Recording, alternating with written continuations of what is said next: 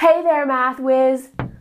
There's a career out there that you may have heard of before, but never actually considered as a viable career option. It's called an actuary. This is someone that works in an insurance company and is responsible for using data that has been collected over years and years. They use that data to come up with relevant statistics and use those statistics to create and update mathematical models. They also use their math to solve challenging problems. They do all of this to manage the huge amount of risk that insurance companies are exposed to. This is a career that keeps you challenged every day, a career where you get to use math every day. Plus, it pays really well, and you can start right now, whether you're almost done school or if you've already graduated. If the actuarial career sounds like one that would be a good fit for you, then check out the linked video down below for more details about the career and what an actuary does day to day.